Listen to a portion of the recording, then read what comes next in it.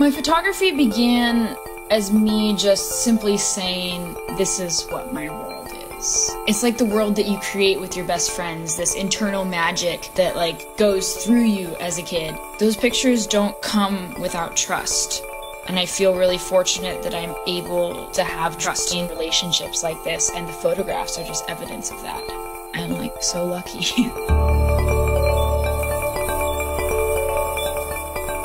I've kind of just been making this up as I go along. Like, I never studied photography, so it still weirds me out a little to see other photographers like my work. It does encourage me getting like the likes and the comments, but at the same time, it doesn't really pay the bills.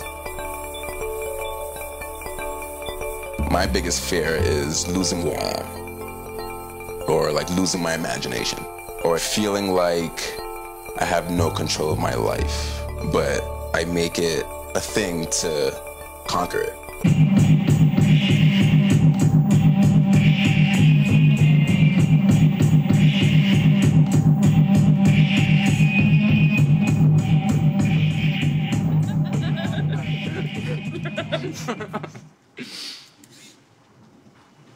When people like, when you try and take someone's picture, and they're just like, You do that. You do that.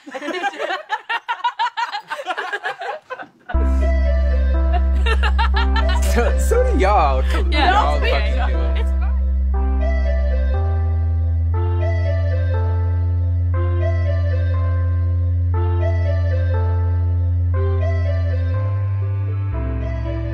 It can definitely be easy to get caught up in looking at other people's work and their lives online, wondering like, how did they get there? Or how am I actually going to make a living off this? But I think the reality is that behind those photos or art or whatever, there's always a struggle of some kind.